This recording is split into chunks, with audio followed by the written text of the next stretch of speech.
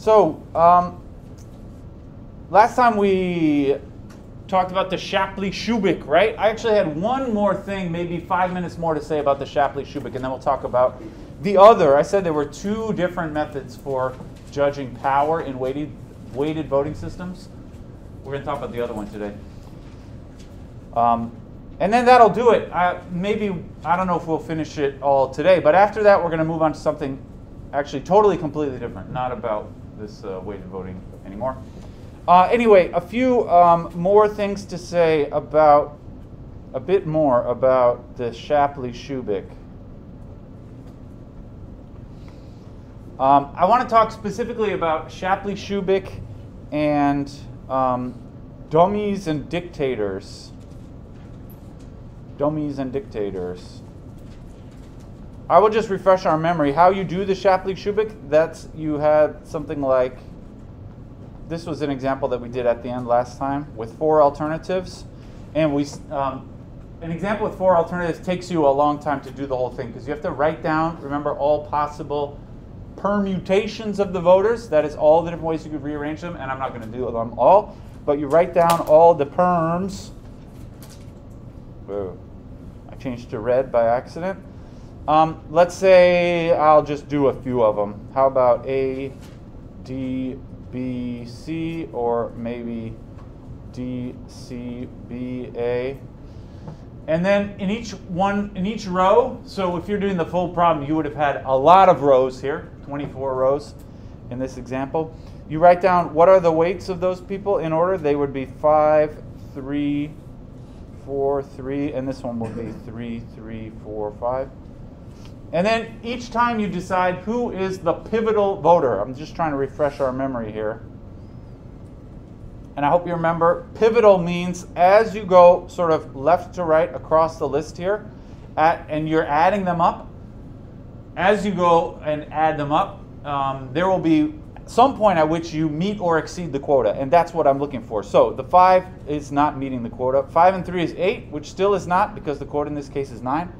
5 and 3 and 4 is meeting the quota, so the 4 is pivotal, that's B.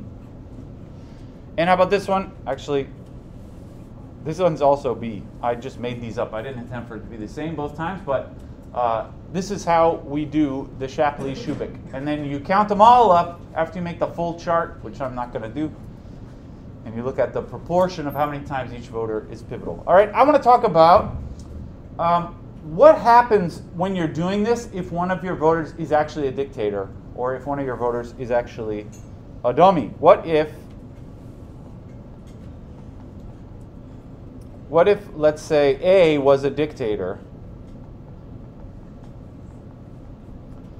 That means that A has enough votes by themselves to meet the quota, and everybody else, they don't have enough votes to meet the quota, even if they all voted together, right? A has all the power, and the others do not have all the power. Can anybody say something about the pivotal? You know, you go down the list, and you choose the pivotal each time. If A is a dictator, what's going to happen? Yes, that's right. Everybody else will be a dummy. I mean, in terms of the pivotal, when you choose the pivotal voter, yeah?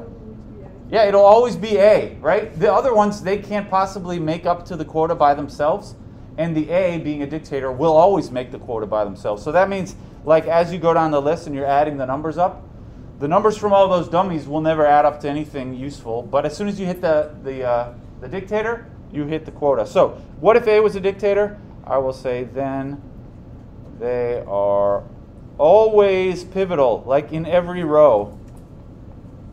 The dictator, if there is a dictator, they will always be pivotal in every row.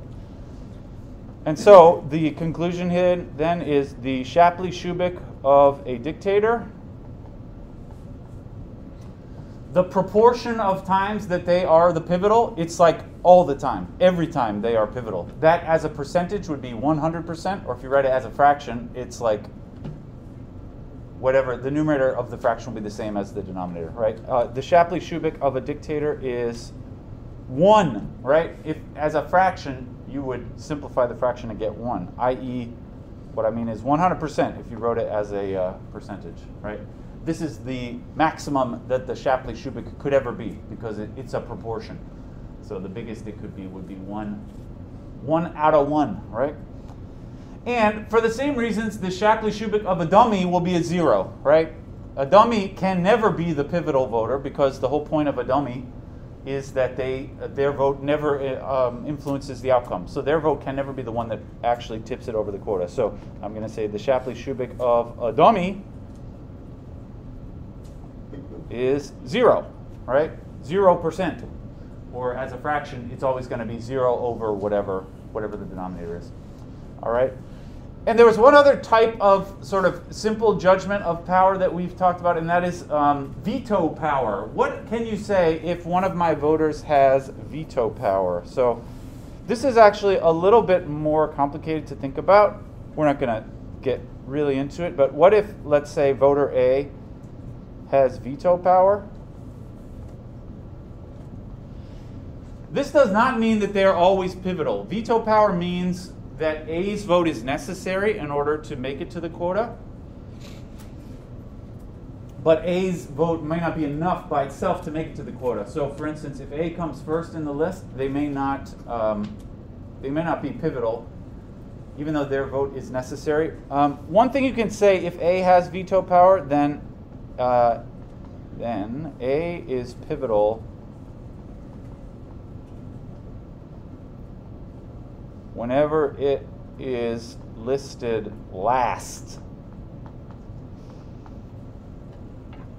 That's because if you have a veto person who's last in the permutation, then everybody else, as they vote, they can't make it to the quota without this veto person, A, right?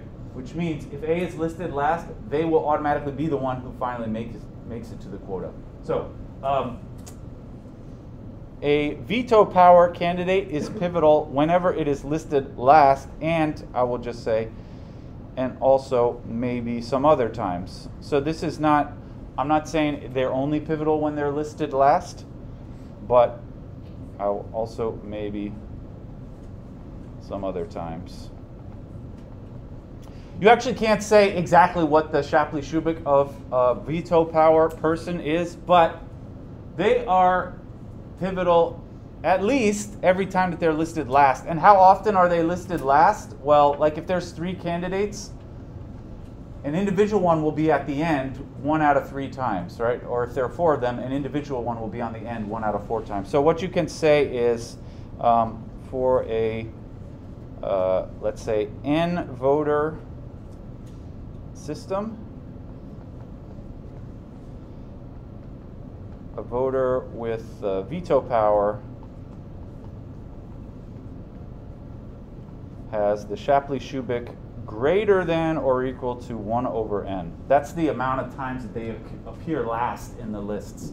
And it's guaranteed if they are last, they are definitely going to be pivotal on those times. They might be pivotal more than that. That's why there's this greater or equal to here. Not necessarily straight up equal. All right.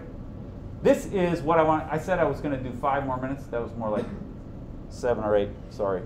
Any thoughts about this? This is the end of the Shapley-Shubik. This is all I want to say about the Shapley-Shubik. Excellent. Let's talk about the other one. The other one is also named after a person, and it has, in my opinion, kind of a interesting sounding name. This is called the Banzhaf power index. And it is another way of measuring power in a weighted voting system.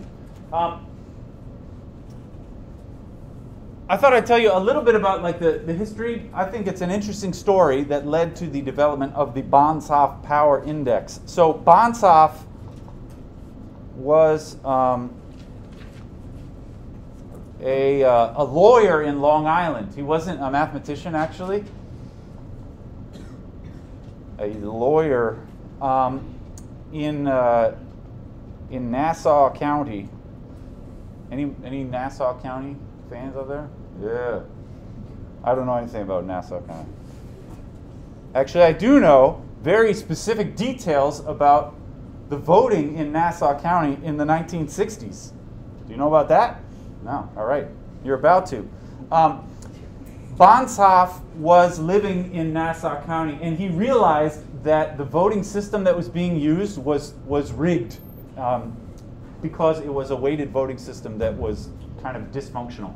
And in order to prove that his voting system was dysfunctional, he created the Banzhaf Power Index. And he ended up suing the state of New York because he believed that the system in use at the time was unfair. But anyway, here I will describe to you the scene in the 1960s. I don't know if Mr. Banzhaf is still living. Anyway, there were 6 districts of voting. Maybe you can tell us which one you're in. So there was Hempstead. I am not aware of anything about these places. There were actually, Hempstead was so big, it was divided into 2 separate districts. But anyway, there was Hempstead number 1 and Hempstead number 2. And the way it works is there's these 6 districts, and when they vote on stuff, like there were 6 people who were elected to represent those districts. And when they voted on stuff, they voted according to weights based on the populations of the 6 different districts. So Hempstead was so big they divided it into 2, and each of the 2 Hempstead districts got 31 votes. All right.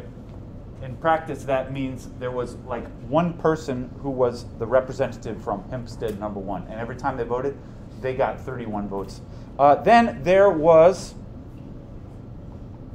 you ready for this one? North Hempstead. Totally different, apparently. The North Hempstead got 28 votes. There was also Oyster Bay, got 21. You heard of these places? Yep. Yeah, all right. Not me. There's also Glen Cove, got 2. And Long Beach, got 2. All right? These numbers are according to populations. So from that point of view, it makes sense to have different numbers based on different populations.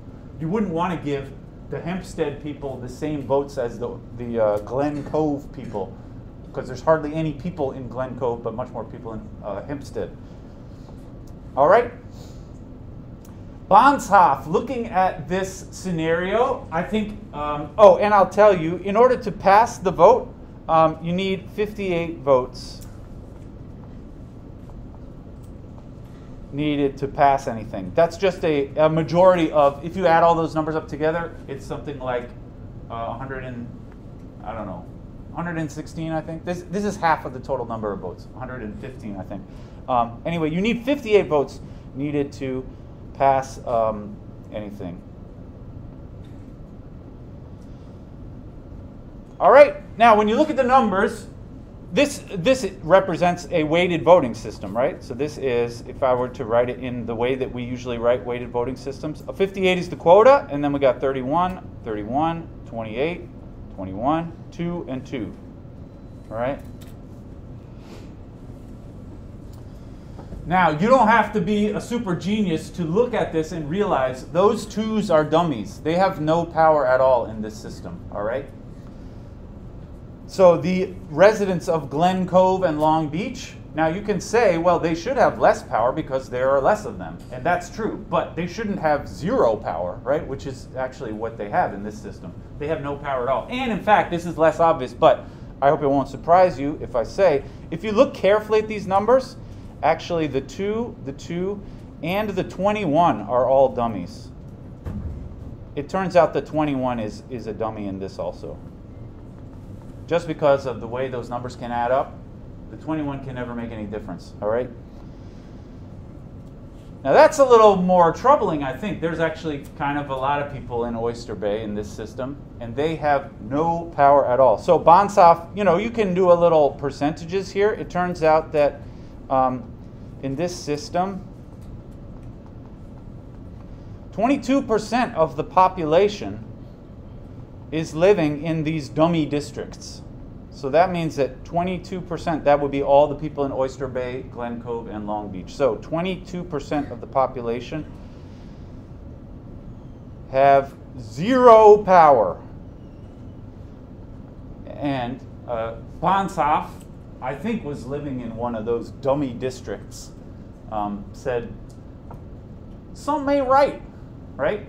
And Banzhaf ended up suing the state of New York and said that this is not fair because we have people who are not being represented in our, like the whole point of this is like we're supposed to have representative democracy, right? And this gives you the appearance that you have representation for all these people, but they actually don't have representation because their votes never matter for anything. Banzhaf sued the state of New York. This was in the 60s. This went on for a long time. They argued about it. Banzhaf published an influential paper in some kind of law journal called something like "Weighted Voting is Undemocratic" or something. He wanted to make weighted voting illegal because of scenarios like this. And actually, he ended up basically winning. So in 1993, the state of New York outlawed weighted voting done in this way. I mean, you and your friends can do it, I'm sure, across state lines in New York, but weighted voting is no longer used in governments in the state of New York because of Banzhaf's making a big deal about it.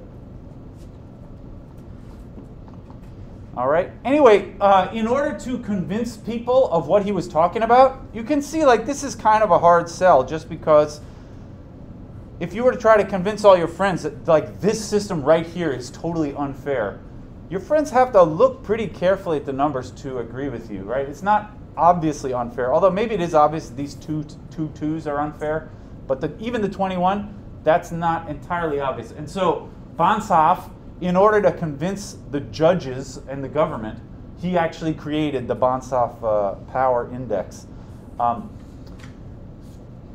Anyway, I'll tell you how he did it. He came up with this on his own, although this more or less same idea had also been developed by other people. This is a common thing in math and science also. Other people came up with that idea also. Anyway, here's how you do it. It's, I guess, vaguely similar to the Shapley-Shubik in the sense that we're going to consider all possible ways that the people could vote and then count up how many times somebody was important. But it's done in a different way. So I would say something like it's like the Shapley-Shubik, but not considered in order. I think what's a little strange about the Shapley-Shubik is you imagine that the voters are voting in some particular order, which is not realistic. Like in the actual election, they don't vote in any particular order. The Shapley-Shubik gets around this by saying, yeah, it's not realistic to focus on a particular order, but I'm considering all possible orderings, and so no single order is given any more relevance than the other. And the Shapley-Shubik works fine for that reason. But anyway, this has nothing to do with orders. Here's an example. This is just a simple example here. 16, 12, 10, and 5. So we are going to consider not orderings of the voters, but just all possible ways that the voters could vote together. So I'm going to consider all possible ways. I'm going to call them ABC as usual. All possible combinations of voters which can meet the quota.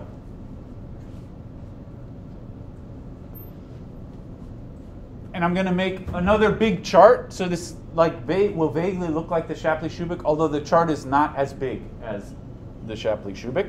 All possible combinations of voters which can meet the quota. Here's what I mean by that. One combination, I want to think about every possible way that those three votes could combine to add up to 16. One way is if they all vote yes. So I'm going to call that one ABC. That's one way. If they are all voting yes, then the total weight that they will get is, add them up, 12 plus 10 plus 5, that's 27, right? Is there any other way that we could meet the quota? Do you really need all three of them? Actually, you don't need all three of them. You could just take A and B. Those would still add up to 22, which meets the quota, right? The quota is 16, remember.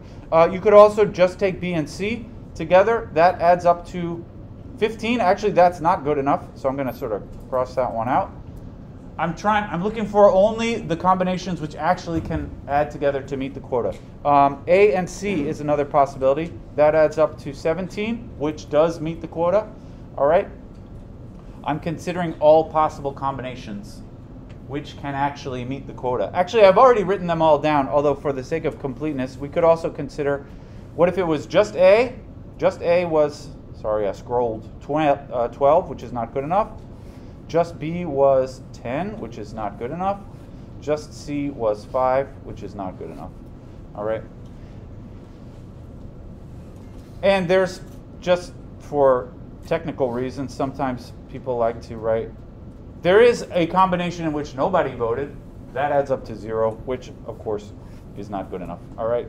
So what I did is I wrote down all possible combinations and then decided which ones actually meet the quota and which ones do not. And there are, in this example, 3 of them which meet the quota. All right. In each of those, we're going to decide who is the important voters. Now, in the Shapley-Shubik, it's called pivotal. It has a different name in Banzhaf because it's slightly different, the way you think about it. But in each combination, we want to identify it's called the critical, this time, the critical voters. In the Banzhaf, you could get more than one critical voter in each of the combinations. It's possible. In each combination, we want to identify the critical voters. These are the ones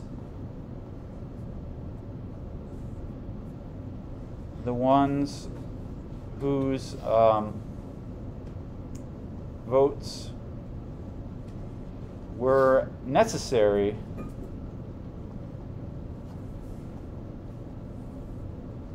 to meet the quota. Like you really needed them. If you had removed them, would the quota still have been met? All right. So, for example, in this example, I will just write this again so I don't have to scroll back to it. 16, 12, 10, and 5.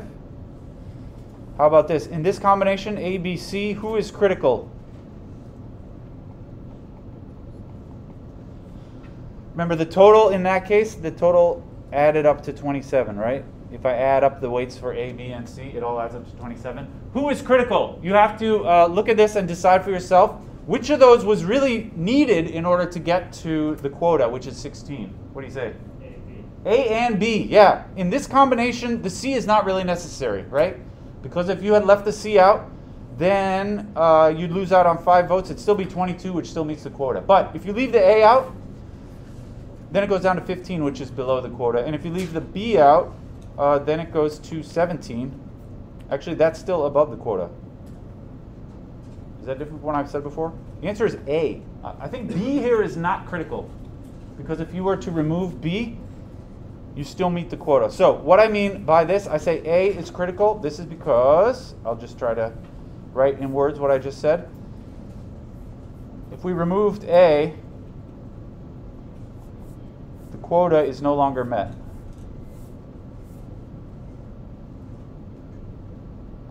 All right?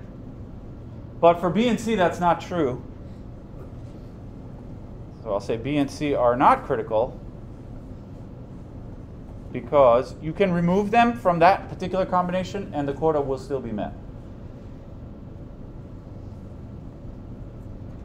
We can remove them and still meet the quota. This is what critical means. All right, and the Banzhaf is about counting up how many times each of the voters can be critical. So it's similar to the Shapley-Shubik is counting up the pivotal votes. Banzhaf is counting up the critical votes. Let's just try one other examples here. How about in this combination, A, B, which added up to 22? Remember the quota is 16 here. Who is critical? You should think separately for A. Is A critical or not? The question is, if I remove A, am I still meeting the quota? And then separately, is B critical or not? What do you say? Both A and B. Yeah, both of them are critical. In this case, the A and the B are both critical. So A and B, both. Because they add up to 22, but if I had removed either one of them, the total would dip below the quota, which was 16. All right, and then similarly in A and C, which added up to 17, again, both of them are critical in this case. This is what you gotta look for, critical, when you're doing the Banzhaf. Who is critical and who ain't? All right? I got a handout. Can you believe it? We only got 10 minutes. I'm going to do this thing so as to not disease you. This is actually a real-world weighted voting. This is not Banzhaf's Long Island system. This is about the Electoral College. I thought would be interesting to look at. Electoral College, of course, is a weighted voting system that we use to elect the president. Some people like it, some people don't like it. I'm not here to argue about it.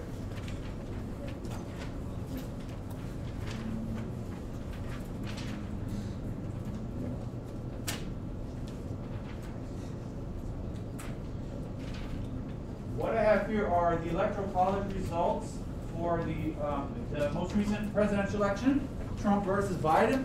And then also, just for fun, the Bush-Gore Nader. You don't see Nader because he didn't get any electoral votes. Let's look first at the 2020 election, Trump versus Biden.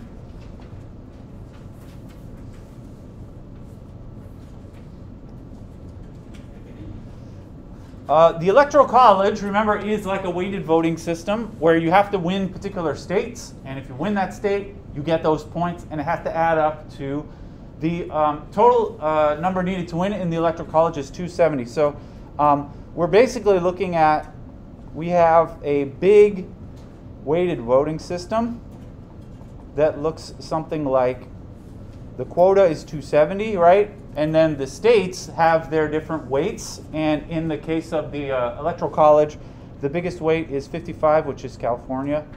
And then the next biggest weight is 36, which is Texas, TX. The next biggest weight is 29, and then there's another 29. This is Florida and New York, etc. And the lowest weights are 3. This is like Delaware, I believe. Also, there are some other states which also have 3. All right.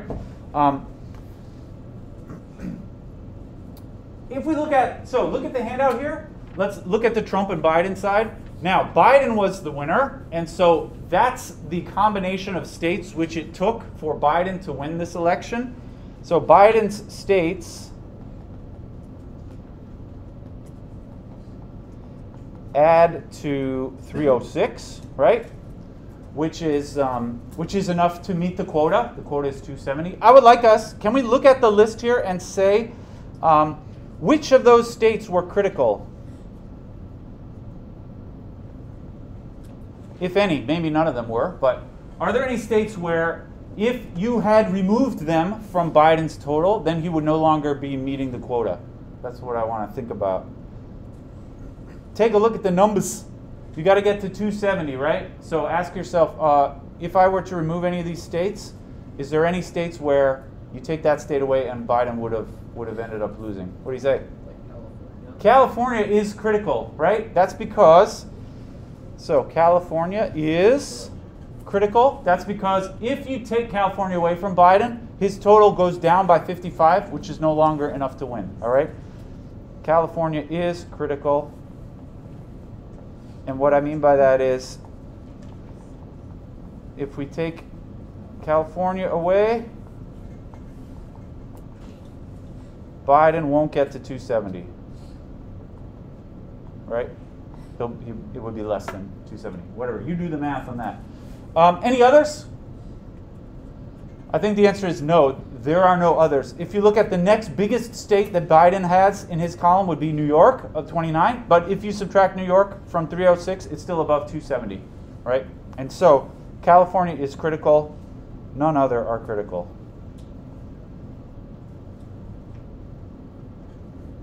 All right. Actually, if you look at I didn't print this out, but if you look at a similar chart from 2016, the Trump versus Clinton, I just looked these numbers up before class. Trump won 304 electoral votes in that case.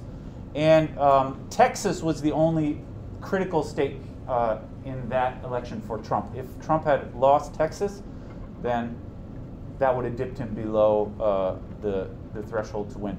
But any other state, he could have lost any of the other states, all right? So this is Biden's, for Biden, California is critical. None of the other ones are. That means Biden could have afforded to lose any of the other states. He could not have afforded to lose California, right? Let's look at the other side. This was the Bush-Gore election, which is interesting just because it was much closer. Nader is not listed because Nader did not win any electoral votes. But check out the totals. You see Bush's total is 271, only one vote higher than the quota. So in this was 2000. Bush was the winner, right? Bush wins with 271 electoral college votes. Are there any critical states for Bush in this case? The answer is yes, there are. Actually, all of them are critical. Bush needed every one of those states. If any of them had gone the other way, he would have lost the election. All right. So Bush wins with 271 votes. And in this case, all Bush's states were critical.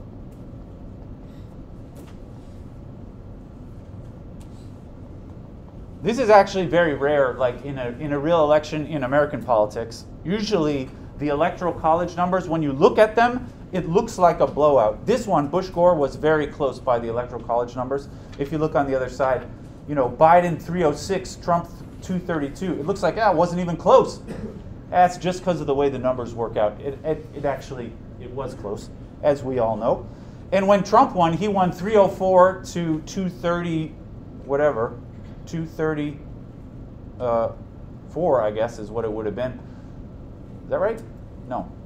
304 to 236?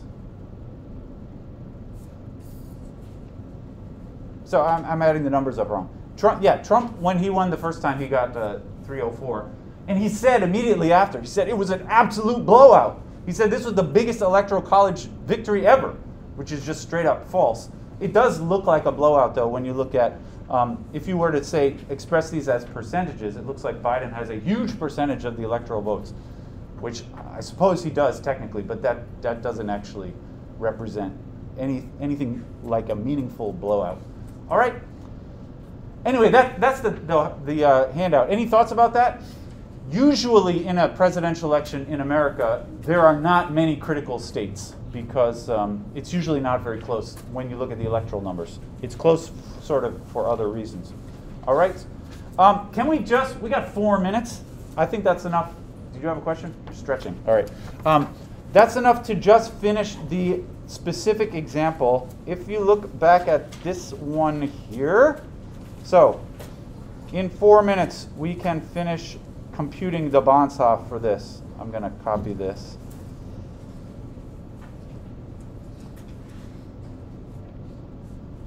What you do is you look at the combinations which actually do add up to the quota, and each time we decide who is critical. And I'm going to do this by making a little sort of chart of little maybe check marks. And we already said in the first combination, A, B, C, the A was critical and nobody else was, right? So I'm going to put a little X there. That means in that row, A was critical. In the second row, A and B, they were both critical. We talked about this a few minutes ago. The next row we ignore because they didn't even make it to the quota. And then the next row, A and C, they were both critical. A and C, all right? And now we've basically finished the work. You just count everything up and make a fraction, just like in the Shapley-Shubik. So now we count how many times they are critical. Number of times critical divided by the total number of criticals. You don't use the number of rows as the denominator because that actually is not big enough here. You divide by the total number of like x's that you see up here, which in this example is 6. And so when I do the Banzhaf, sorry, I got to scroll and try and keep it all on the screen at once. So my final answer for this example, for the Banzhaf, A, I see 3 times is critical out of a total of, did I say 6? I meant 5. There are 5 total check marks here. Sorry. A is 3 out of 5, which as a percentage, whoa. As a percentage, that's 60%. B is 1 time critical out of 5, which is 20%. And C is also 1 out of 5, 20%. That's how we do the Banzhaf. Those better add up to 100% or else you messed it up. All right. I think that'll do. We'll do some more examples of this next time. Have a good weekend.